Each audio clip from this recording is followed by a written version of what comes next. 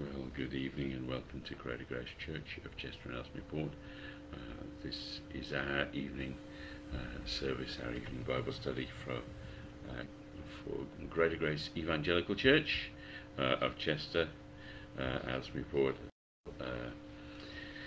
Welcome in the name of the Lord Jesus Christ. First of all, if this is the first time you found us, then we're also findable at gegechurch.co.uk and also on YouTube at Greater Grace Evangelical Church. Tonight we're going to be opening God's Word in a moment. Really just bringing something from Psalm 61 again. For those of you who would like to, a few announcements for this week. We are going to be on Facebook on Wednesday as well at 7:30.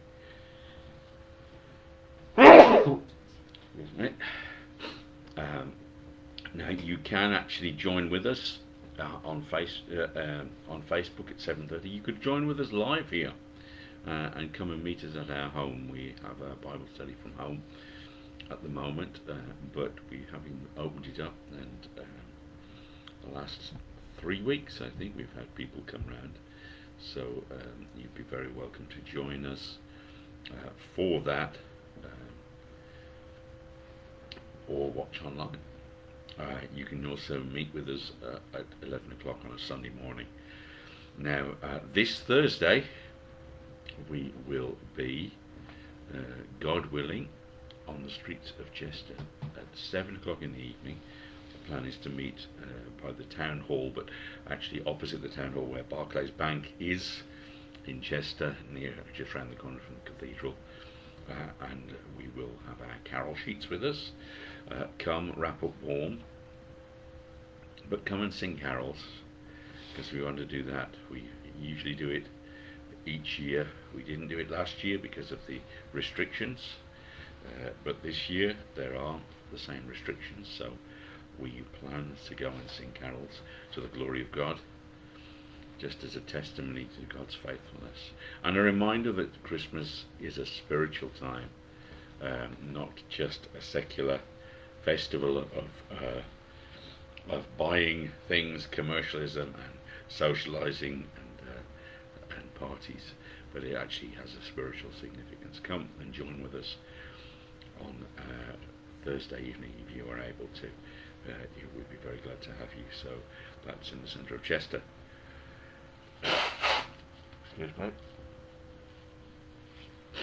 You're also welcome to join us with us at 11 o'clock on a Sunday morning, and next week is a normal service on the 19th.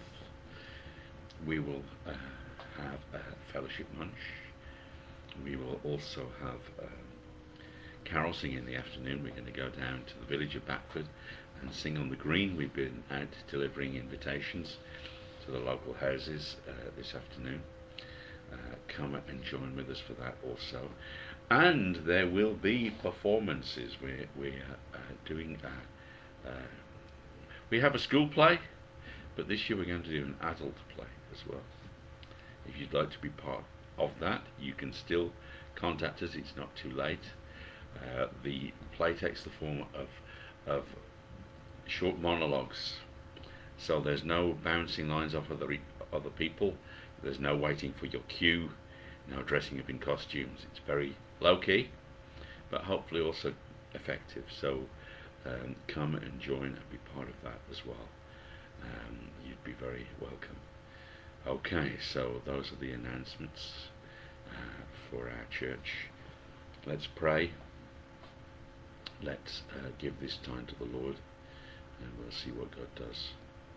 Heavenly Father, we thank you, Lord. We worship you tonight. We want to give you the glory for your goodness and your faithfulness, for your love, for your gentleness, for your peace. Thank you for every good gift that you give us. Thank you for your amazing life, Lord. Thank you for your mercy. And Lord, tonight we just want to lift up those that are struggling in any way, those that are sick. We want to think of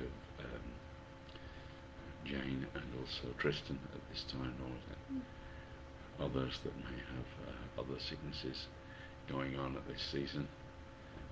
Be with each one, Lord, now. For Ruby's grandson Richard as well, that you'd heal there. For Joyce Morley as well. For many others, Lord. For Pastor Graham Phillips in Cardiff as well. Really touch hearts, Lord, we pray. And be with Joe also, Lord. And Lord, we pray especially as well for the family of Janice, our dear sister, who is taken home to be with you, Lord. We pray for Kyle and Tanya and you, and for Charmaine and Alan, and each one, Sean, Darlene, Tanya. Be with James, be with Hannah as well, a dear friend of many years, and many that knew her as well, Stephen Dawn and the family, and those from the mission, Tom Hand as well, Lord, and just many family and friends, and also the body of Christ, who will be missing her as well, each one. Lord, we just pray that you cover their strength and encourage, give your deep comfort, Lord, we pray this season. Pray for Nigel as well, and for Martina and Romanka, and others who have been bereaved recently as well. Alex and Miriam down in London. Especially touch each one, Lord, we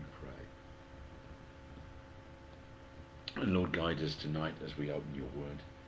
Fill us with your life, fill us with your spirit, Lord. We crave your truth, we desire your presence. Anoint, we ask now, in the name of our Lord Jesus Christ. Amen. Well, we're going to be looking at Psalm 61, as we did this morning, and continuing on along the same theme. It says, "Hear my cry, O God, attend unto my prayer. From the ends of the earth I will cry unto thee, when my heart is overwhelmed. Lead me to the rock that is higher than I. For thou hast been a shelter for me, and a strong tower from the enemy. I will abide in thy tabernacle forever. I will trust in the covert of thy wings. Selah. For thou, O God, hast heard my vows. Thou hast given me the heritage of those that fear thy name. Thou wilt prolong the king's life, and his years as many generations. He shall abide before God forever. O prepare mercy and truth, which may preserve him. So will I sing praise unto thy name forever, that I may daily perform my vows." Okay, so let's pray. Heavenly Father, we thank you, Lord, and we worship you again for your goodness and your faithfulness. We pray for your direction tonight, Lord, for your anointing. Fill us with your Spirit, Lord. We need you every moment. We desire to glorify you. We desire that the Lord Jesus Christ be lifted up. And Lord, we ask for your Spirit to anoint with the fullness of your truth. Guide us now, Lord, we pray. Direct our thoughts, every utterance, Lord, we pray. In the name of our Lord Jesus Christ. Amen. This morning we were focusing on the crying out to the Lord. It's a necessary thing for every one of us.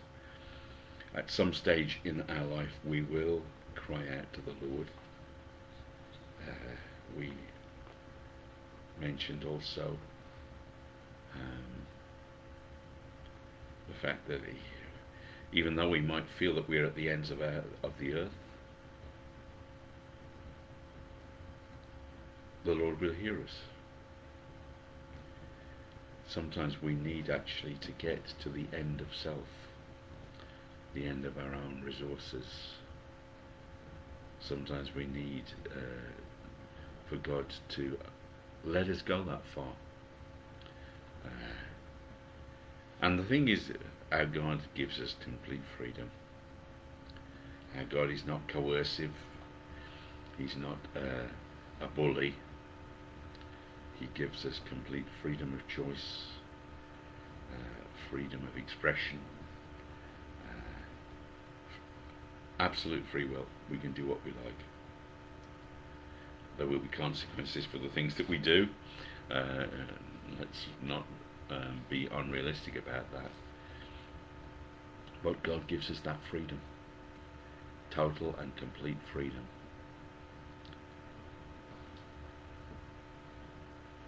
And we can go as far as we can. We can go as far away from Him as we desire. But He will always hear us. We cry from the ends of the earth. We cry out at the time of need. And the Lord is there. He's never gone away. In fact, the Lord is everywhere. So, as it says in Psalm 139, though I make my bed in hell, thou art there. You know, even if we go as far as we possibly can, we don't escape from the presence of the Lord. But the great thing is, we don't escape from having our prayers answered, and from the God who hears us. And the key thing is to discover that there is something higher than I. We live our lives, and most of us, if we're honest, we are the centre of our lives. You might say, well, no, I live for my wife, my husband, I live for my children, I would do anything for them. All these very noble thoughts and acts. I live for my parents, I live to look after someone else. I live for the good of others. But actually, if we're very honest and we're very realistic, we are the centre of our own universe most of the time, aren't we? This is the case. Until we discover otherwise. Until we discover a meaning of life. Until we discover the Lord. And then maybe He puts a different perspective in our heart and in our minds. Not that we stop being selfish completely. You know, we still have that tendency to sin. We still have that temptation that is there. But we sometimes come to that point in life where we realise that there is a rock that is higher than I. Me and my thoughts, my opinions, my ideas, my convictions, my personal choices, they're all fine. But actually, to live our lives successfully, we need something higher. We need something outside of self. You know, every man's works are right in his own eyes. This is the thing, isn't it? We all think that we've done right. We all think that, well, I don't think I've done wrong. But we need a perspective from outside, don't we? The Lord weighs the spirits, and that is what we need. As Job says, we need a daysman, a referee, someone who is outside of the situation, someone who is not coloured by judgment, somebody who is going to be completely fair, somebody who doesn't have an ulterior motive.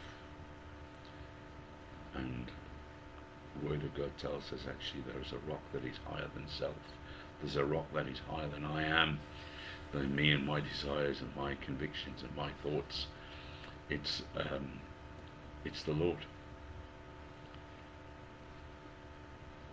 And our hearts get overwhelmed. We can't go on. Maybe we feel that we've reached the end of something. Maybe we feel that something has to give, something has to change. When that happens, where do we go? The Lord is there waiting to hear our cry. From the ends of the earth we cry unto him, and he is there. We were talking about the fact that he is a shelter to us. He's an abiding place, and that was a great thought. I will abide in the tabernacle forever. But then it goes on as well, for thou, O God, this is the parts that we didn't quite get to this morning, verse 5. For thou, O God, hast heard my vows. Thou hast given me the heritage of those that fear thy name. Wow. There's a heritage. There's an inheritance that is coming to us. For those that fear the name of the Lord. We were talking this morning about how it takes great humility to leave things in God's hands. It takes great maturity for us to come to that point where we think, well, I don't have any control over this situation. I have to leave it with the Lord. I have to just give it to him and trust him with the situation. But if we are able to do that, we find that God is faithful. There's a heritage, there's an inheritance, there's a blessing due to those that fear the name of the Lord. And that is something that can be very precious to us when we get to that point where we feel the name of the Lord. When we realize that we need someone outside of self. When we realize that we need someone who is greater.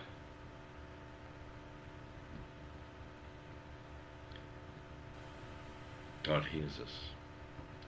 He recognizes us. And the amazing thing is that God even honors us in that. It says, you've heard my vows, and you've given me an inheritance. Does God owe us anything? No, he doesn't. Are we due to get something? Can we make demands of the Lord? No, we can't. And yet, the nature of God is this, that he sees us when we cry out to him.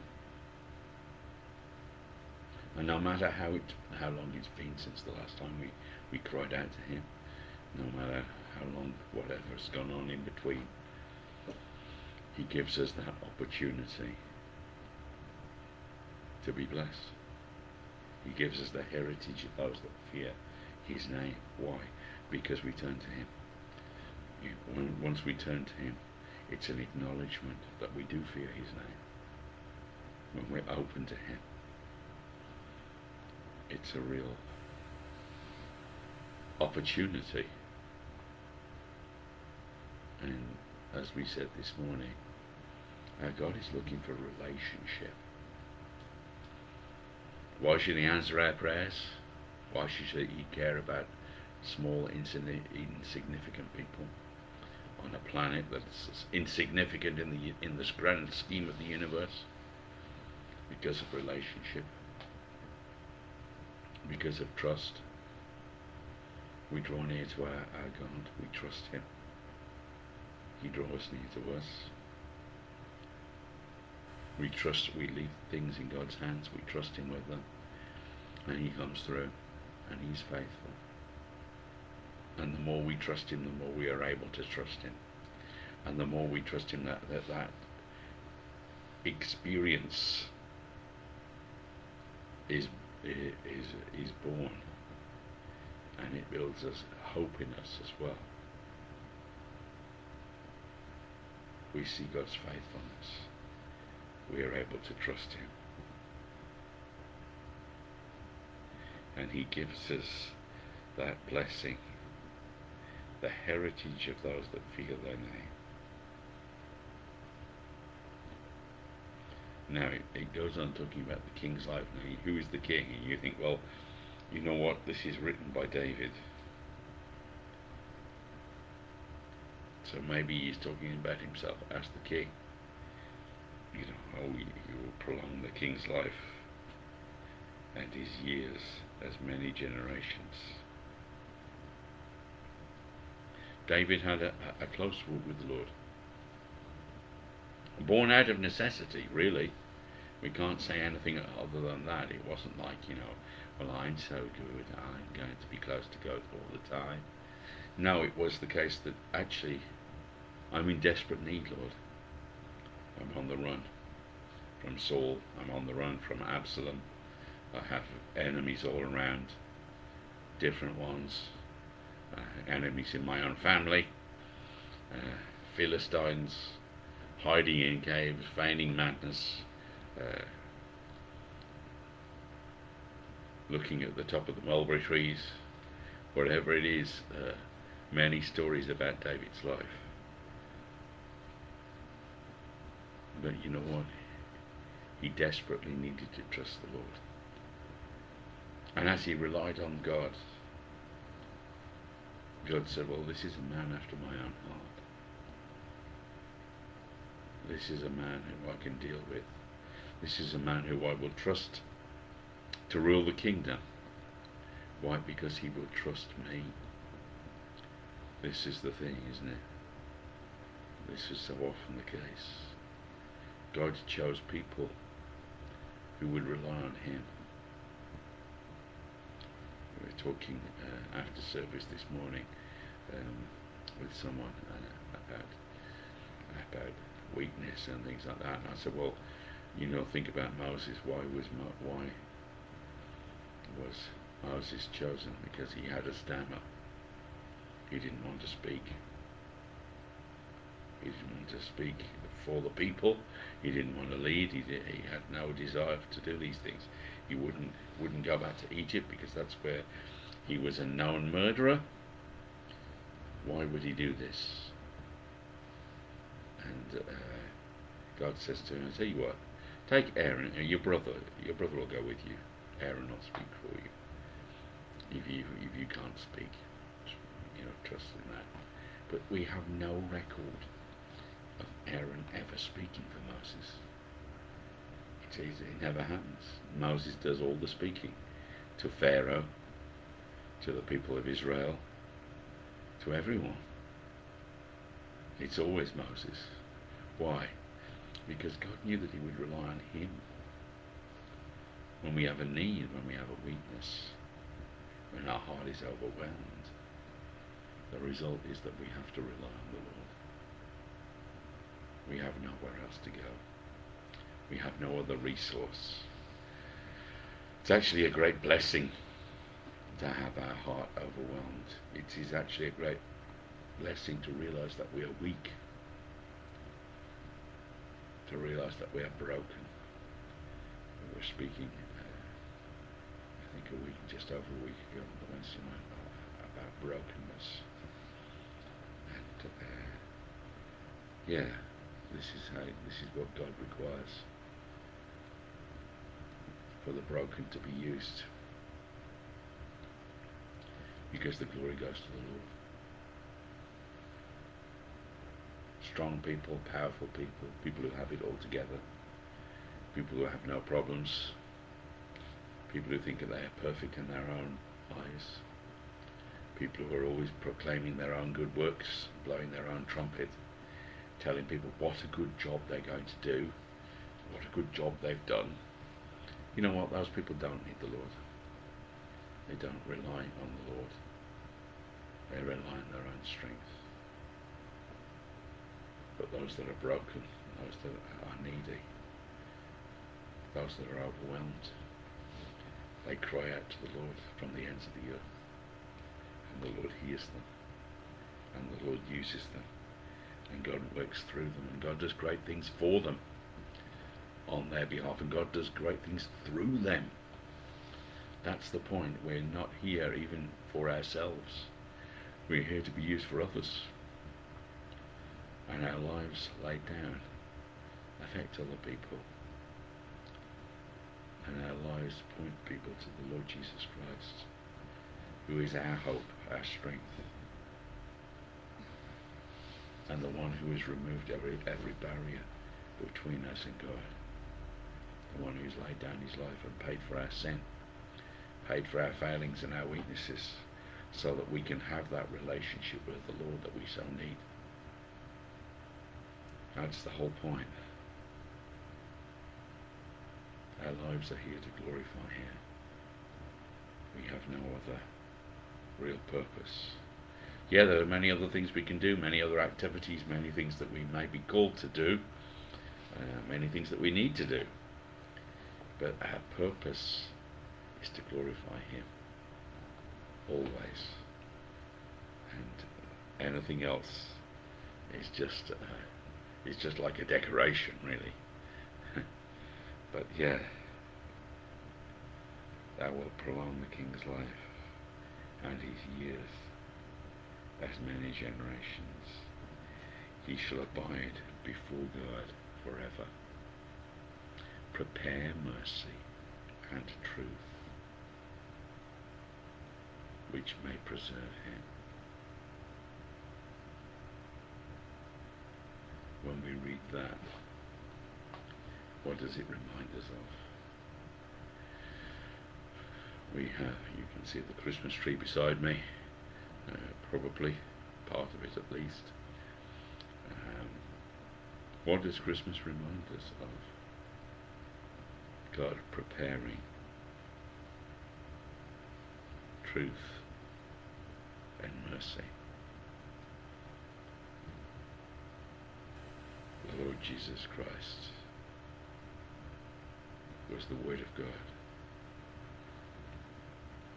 John chapter 1 tells us in verse 14 that the Word became flesh and dwelt among us, and we beheld his glory as the only begotten of the Father, full of grace and truth. God prepared mercy and truth. God prepared grace and truth to come to the earth. He prepared his Son. The coming of his Son, the Advent. That's what Advent means, isn't it? Coming, really, in Latin. But the coming of the Messiah, the Son of the living God, to the world for the first time, was God's long-awaited preparation. The preparation of mercy and truth together. The embodiment of God's judgment and God's clemency coming together.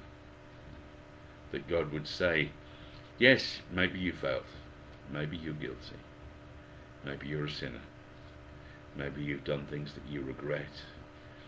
Maybe you've done many things that people will accuse you of.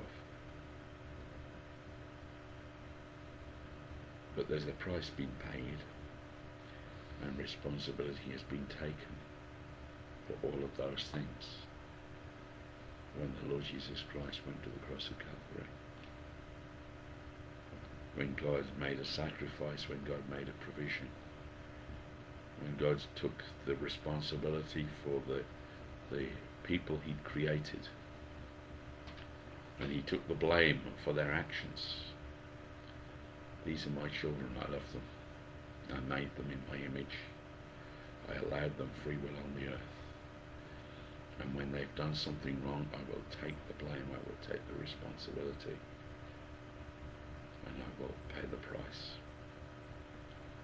The Lord Jesus Christ did this in the reality of Calvary. The repercussions of it are real for us today. Mercy and truth have been prepared for us. We celebrated it at Christmas, we celebrated it at Easter. We see the full potential of it as we read God's word and as we walk with him. He teaches us of himself and he teaches us his way. But we need that honesty, that openness, that humility to say that we need a rock that is higher than us. We need one greater. We need another provision. We need something outside of self. So will I praise, will I sing praise unto thy name forever, that I may daily perform my vows. When we understand the depth of grace, the depth of mercy and truth coming together, it puts a song in our heart. When we realise actually that the Lord Jesus Christ did take our blame, our guilt, every shame, every wickedness, and dealt with it, then it gives us freedom. It gives us peace. It puts a song in our heart. We can sing praise to the Lord. We can be free of all the worry, all the concern, all the anxiety, all the pressures, the regrets. They've all gone. Christ has borne them on the cross, and he has risen from the grave, and his life comes to us. His life is in us. We can sing praise. In fact, we do sing praise, and we perform our vows daily. In other words, we suddenly are able to live for Christ. We're able to live for our God. Not for ourselves all the while, not just living as I think and living in my opinions, living in what I've absorbed from my work colleagues, from the BBC, from whatever else is around us, the ingredients of my packed lunch or whatever it is. No, we have a higher purpose. We have a greater life. We have a hope that goes into eternity. Let's pray. Heavenly Father, we just thank you tonight, Lord, that you are a God who came through for us, who loves us, who has a perfect plan for us. Thank you, Lord, that we can trust you, Lord. Thank you, Lord, that you took the blame for our failings and our sins. And thank you, Lord, that you come through as a higher power, as an outsider, as a referee, as one that is outside of self. Lord, we need that. We desperately need that. We need a higher rock. We need it when we are overwhelmed, when we're struggling, when we're done. Thank you, Lord, that you are there. When human capacity fails, when our ability comes to an end, the power of the living God takes over.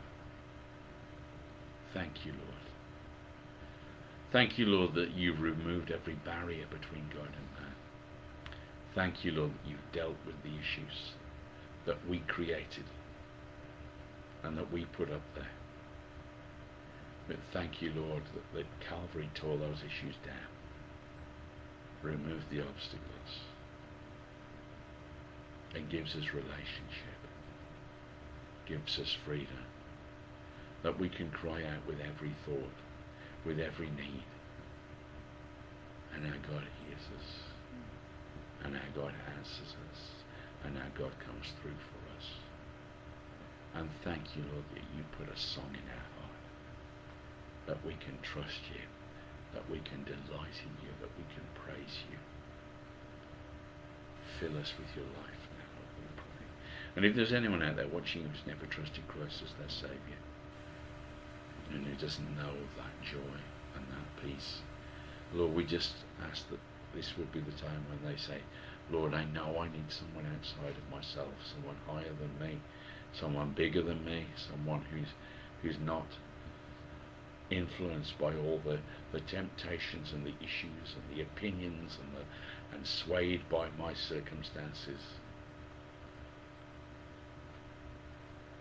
Someone who's neutral, someone who's outside of it all. Thank you, Lord, for being a God who is bigger, who is higher. Thank you, Lord, for being a God who forgives. Lord, we worship you now. Thank you, Lord. Come into my heart. Be my Saviour. Meet my needs. Heal my inconsistencies. Forgive the things that I've done that I need forgiveness for, Lord. And give me that sense of relationship with you, of peace with you, of belonging to you, of knowing you. Give me the inheritance of those that fear your name. Thank you, Lord. In the name of the Lord Jesus Christ. Amen. Okay, we're going to sign off now, and God willing, we'll see you again at some point soon. Take care, God bless, and bye for now.